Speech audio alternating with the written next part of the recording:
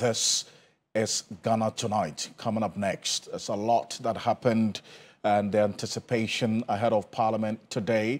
The quest for Parliament to resume to deal with urgent government business has hit a snag as Speaker of Parliament Abban Sumana Bagman adjourns sitting indefinitely amidst confusion over the declaration of 4 parliamentary seats vacant.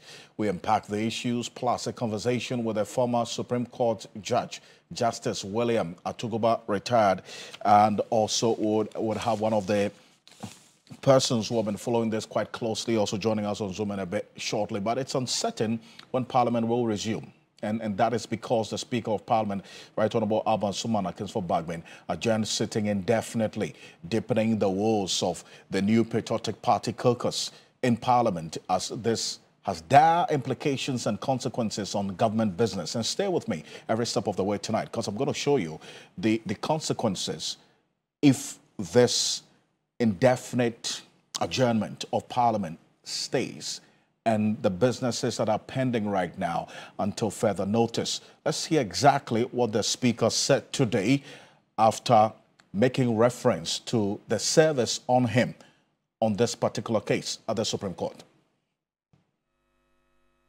I note that we currently have a quorum to transact business,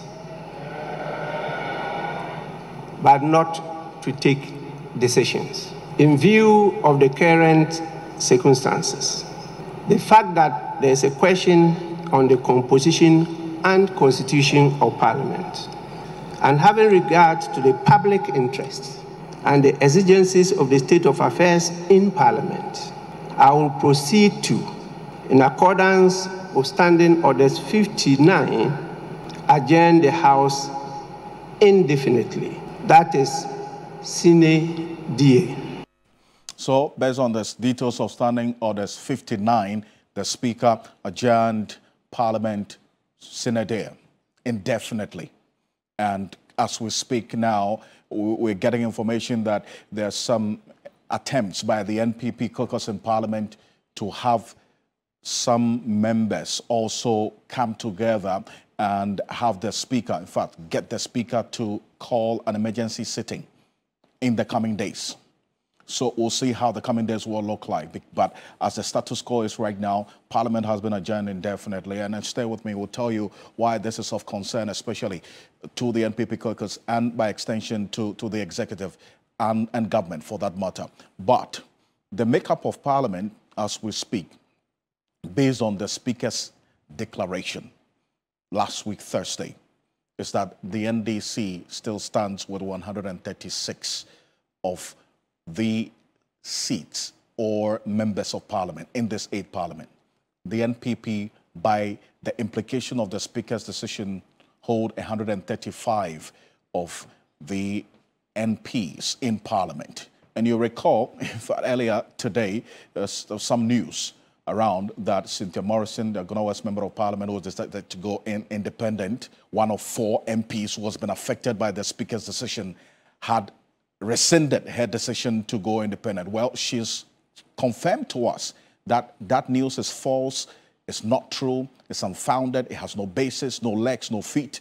We'll hear from her and play back that shortly and why she holds that particular view. But this is the composition, and you recall the Speaker make reference to the fact that, yes, per the members of Parliament who were in the House today, they were enough to form a quorum because Parliament only needs 1/3 of the members herein present to form a quorum. That's about 92 out of 275 if you do the calculation, right? But if you also look at the analysis as others have brought in, that to the extent that there are 4 of them who are off now, we're dealing with 271. That still does not negate this particular instance of whether they form a quorum or not. But the reason why the Speaker did not go ahead to have Parliament consider other items on the order paper for today was that they were not enough to do business. The members of Parliament present at the time were not enough to execute the business of the House. And the reason being that per the standing orders, they needed about 138 members of Parliament to be present. But per the mathematics as we've seen right now, even with the NDC's current numbers, if all of them, all of the MPs of the NDC were in Parliament earlier today, they still wouldn't have been able to do business. That's what it says in there. And these are what it dictates, that the majority of members of Parliament must be present, and not only be present, but must also be voting or take part in decision making. And in fact, the dictates of this you can make reference to in the Justice Abdullahi versus the Attorney General case and how things played out. So that was settled by the Speaker's declaration and the decision to adjourn Parliament sine die indefinitely today. But as to whether that news that some of you may have read, that Cynthia Morrison, the Ghana West Member of Parliament, a sitting MP who decided to contest that seat as an independent candidate in this forthcoming election, had decided to rescind that decision and rejoin the NPP. She says that's not true.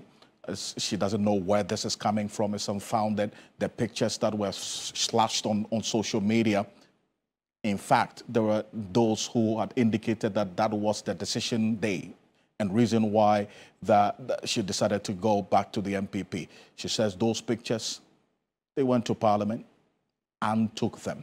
It had no basis for a decision on her not going independent. She spoke on News 360 earlier today. Take a look. I went to Parliament today. We had our caucus, and after that we had a couple of meetings. I took pictures with my friends and leadership and all that. And some of them, normally we put them on our platforms. I don't know who is trying to do mischief and posted these pictures. I just got to the constituency only to hear that I've been offered 50 million CDs to step down, and it's all over the place. And nothing like that has happened. If I return my decision to write to the EC, have you seen any official letter? And I haven't even sent any letter to my leadership. You can find out from them. Nothing like that has happened. So whoever is a very bad journalist. Because before you put anything out, at least you have to consult me or ask the leadership, even if I brought any letter, or ask EC if I have sent any letter to them. Nothing like that has happened. So there you have it. So you can safely disregard that news that she's not going independent. She's resolute, according to what she said today, that she's contesting that constituency as an independent candidate on December 7, 2024, Agona West constituency. She was not alone in this. In fact, the Suhum Member of Parliament, Kojo Asante, was also reported to have decided to now go back to the MPP to reconcile and fall in love with the party again. He has also come out to say that that's not true. He has not rescinded that decision to go independent. But beyond all of this, the pending government business is what many are looking at, how this indefinite adjournment of Parliament would be. Take a look at this and follow me closely. There are two President Kufuor's Supreme Court nominees who have not been approved yet by Parliament. There are tax waivers for some 1D, 1F companies that have not been approved by Parliament. Apart from that, there are the approval of the 2025 first quarter budget that has not yet been even presented and approved by Parliament. So whoever wins the 2025 election, at the 2024 election, getting into the year 2025, the first quarter 2025, if things stay as it is now, the outcome of that election and who wins would have to find a budget to run the country at least for the first quarter of the year 2025. As we speak, if Parliament and things stay this way, they may not come back. The LI 2462, that a promise was made to the organized labor that when Parliament reconvenes, government had indicated they were going to take steps to repeal that law that opened up forest reserves for mining companies to get in there to mine and destroy our forest reserves. LI 2462 is still on our books because Parliament has not started the process of repealing LI 642. And then you also have the $250 million Financial Stability Fund approval. That's not happened. And this is crucial because it is part of the process of giving some cushioning to the financial sector in this country that was heavily hit and impacted by both the domestic debt exchange program and then also the financial sector cleanup. And as long as this is pending, you should avert your minds to how the financial architecture in this country is also going to be impacted. The Ghana Energy Sector Loan Approval is also pending, and so many bills are also pending. The merger of Electricity Company of Ghana and NEDCO pending. You also have the Business Regulatory Reform Commission bill pending, and also the Office of the Administrator of Stool Lands pending. Interpretation bill pending. Nuclear Power Ghana Authority bill, Thermal Power Authority, merger of Energy Commission and PRC, all of that pending. We also have the VRA and the Bui Power Authority merger bill 2024 pending, and this has been heavily resisted fiercely by the senior staff of the Voluntary Authority. I'm sure that hearing all of this and the fact that Parliament, this 8th Parliament, per this adjournment, may not even come back to sit again. They would be excited, sort of, because we understand that this Parliament, this last sitting of this 8th Parliament was supposed to last for 3 weeks, and then they would adjourn finally on the 14th of November, and then they will go and campaign. The next time this 8th Parliament MPs come back is January 6th, so they then cross over and hand over to the new Parliament. That's the 9th Parliament. So essentially, with this indefinite adjournment, if nothing is done, the life of this 8th Parliament has effectively ended. That's what this means today. Gary Nimako is the Director of Legal Affairs for the NPP, also expressed his thoughts about what happened earlier today. Take a look. Sometimes, if you are a senior lawyer, you speak in parables. You don't sometimes speak direct, you speak in parables. And everybody who understands how lawyers speak, in terms of experienced lawyers, how they speak, they understand the direction we are going. The speaker did not mince words. He acknowledged the fact that he had been set with a court ruling. And the ruling simply means the order the speaker made, the ruling that the speaker made, I think on the date is not coming, I think the date is 17 or so. The ruling the speaker made is another ruling from the Supreme Court staying that ruling. He's staying that ruling. So let tempers calm down. Let the country's nerve calm down. There is no need at this stage to fix anybody to say, well, I'm right, I'm wrong. It's a constitutional supremacy we are dealing with. It's about democracy, about rule of law. It's not about rule of men or people using machetes to go and kill anybody. The internal strategy we are going to take, I cannot devote to you publicly. I will go into a caucus meeting, have a discussion between party and government. Communicate will come out. And I think, by and large, whatever will happen, publicly you will see it. You do not expect me to come out to tell the public what the party intends to do or what the government intends to do at this stage. It's too early in the day. But what I can tell you and assure the public is that peace will prevail. The storms will be calm. But in a matter of days, you will realize that everything will be calm.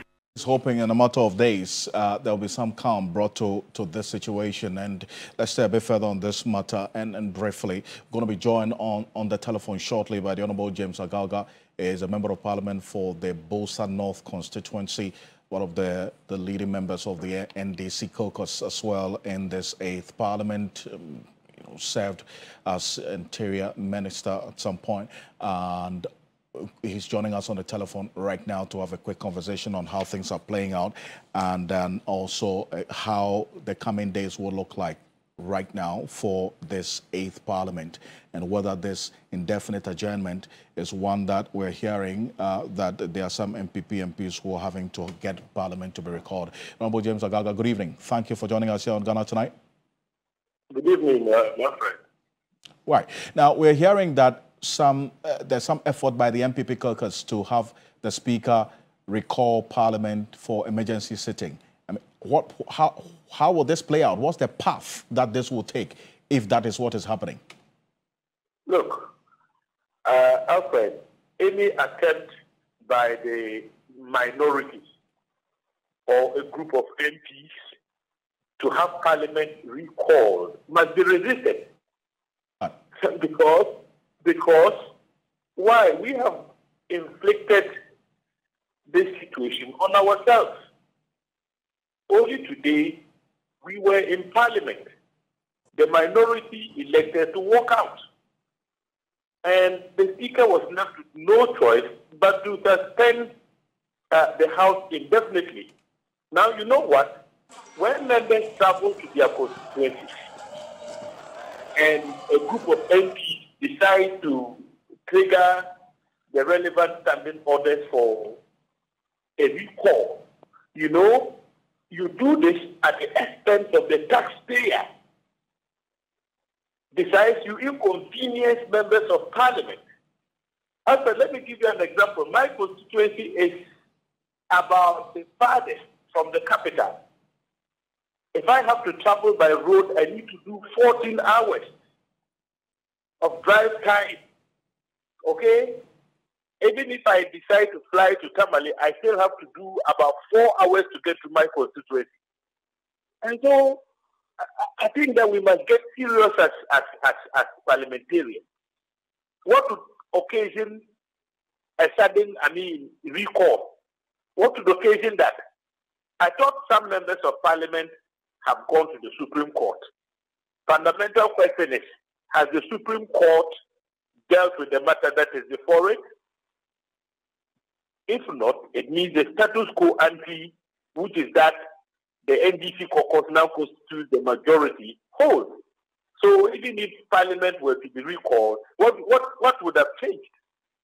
So, Alfred, I think we must get serious. And if I were the Speaker, any such invitation to recall Parliament would be thrown away.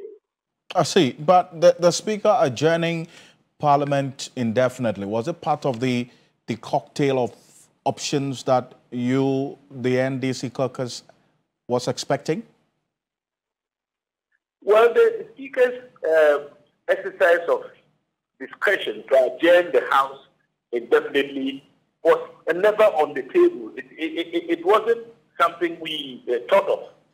We had the expectation that at least the Speaker was going to allow us to continue with the business of the day. We did not anticipate a walkout by the minority until they sprung that surprise on us.